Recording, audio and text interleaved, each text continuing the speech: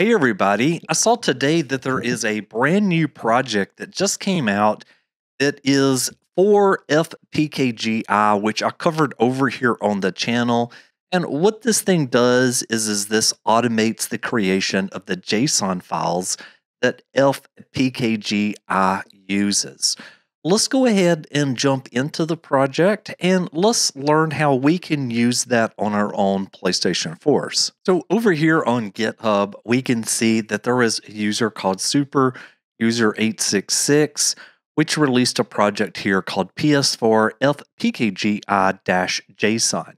Now, if we look at the project, we can see that it says that it is a bash script to automate the creation of JSON files for using PS4 FPKGi. And so looking down here into the README, it says that this script uses the official Orbis Docker container to extract information and cover art from PKG files. Basically, the container is created with the name OpenOrbis and removed at the end, but it recursively scans the input directory for PKG files, then it extracts all the needed information to cover PNGs and creates it in the same directory with the three JSONs, which is the games.json, updates.json, and dlc.json.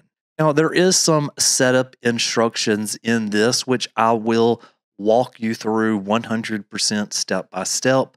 But the first thing I would ask you to do is to go ahead and to go up here to code and then download the zip file and get this file ready because we're going to be working with it in just one simple moment. Now, in the description, I'll obviously leave a link to the first video that I created on FPKGi, just in case you want to get up to speed more about what it does and how to use it. You could come over here to the official FPKGi site, going over to releases here, and we are going to come over here and download the very latest nightly build, which at this point, it's going to be 0.87. Now, in order to get this to work, you will need Docker installed on your system. Now, I'm using Windows, and what I did was I came over here and I went to this URL, and I just downloaded Docker Desktop for Windows x86-64. So, depending on, obviously, the version of the operating system that you're currently using, you will want to go ahead and install Docker. And the reason that you want Docker installed is that this script file is going to use Docker commands to pull down that OpenOrbis image.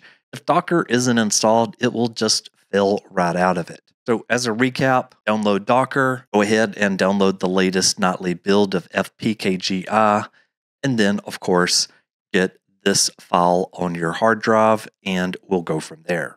Next up, in order to run that sh script, we will need to get Windows Subsystem for Linux installed if you are using a Windows machine. Now, obviously, if you're using Mac or Linux, you won't need this, but if you are following along on Windows, you'll want to just simply come in here and grab one of the latest and greatest Ubuntu releases, and then have that on your system where we can use that to run the script. Now, as you can see right here, I'm using a bit of an older version, but this one's just already installed on my machine, which would be good enough for this. You might want to use one of the later versions that came out. And then again, if you are using Windows, you might want to grab the Windows terminal. This is free of charge, so I'm just using this one just right here, and you should grab one of these too. Okay, so over on my PC here, I have a working folder that I have simply copied in a couple of different PKGs. Both of these are actual games, and this one right here is just an update file. I also have the PS4-FPKGi-JSON.sh in that same folder that I downloaded from the GitHub. So the very first thing that we are going to need to do here is just to go ahead and just create a new folder here. And we need to give this name an _img, and then press enter. And so you should just have an empty folder here called _img, just like that right there. And now let's switch over to the command prompt. Okay, over in the command prompt, I've went ahead and opened up Ubuntu. If you don't know how to do that, just press on this little arrow here and select Ubuntu if you are on Windows. And I navigated out to where I have those test PKG. So if I do an ls-l here, you can see there is Minecraft, we got Quake, and then a Raspberry Cube game. And then we have our script, as well as that folder that I told you to create, which was that _img. Now, the instructions totally missed this step, but you do need to go ahead and run a sudo apt get install on JQ. So if we go ahead and I run this here, I've already got it, but you will need to download this too. And JQ is just a very popular parsing tool for JSON, which is why they use it, and it is a requirement. And then we just need to call it down here. So I'm calling it with just the PS4 FPKGi .shell script that they provided, and then just a dot. Now, one thing you can do here is that if you already got your server running, you can supply your server address here, but it's super easy to fix that later on if you want to. So if you just want to follow the instructions here for the local file system, then just go ahead and do this command. And then once you're completed with that, just press the enter button. So right here, it says starting the Open Orbis container. I'm going to scroll back up just a tiny bit. And now the container has been started. On first run of this, you do need to download the container. And then once you have the container downloaded, again, it does everything if you just run the script. It went and it found that we have got Minecraft, which is correct.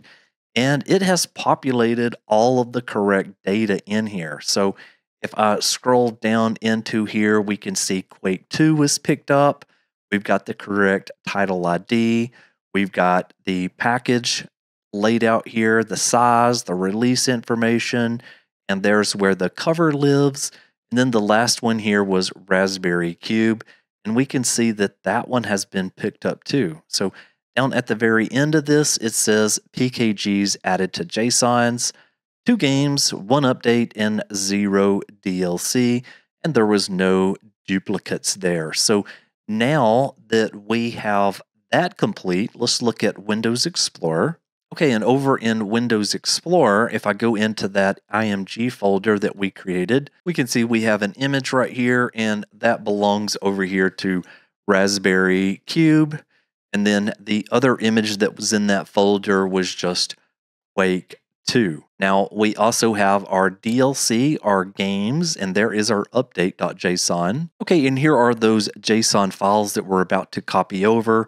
We've got our games.json, and right here, it has already filled in all of this great information.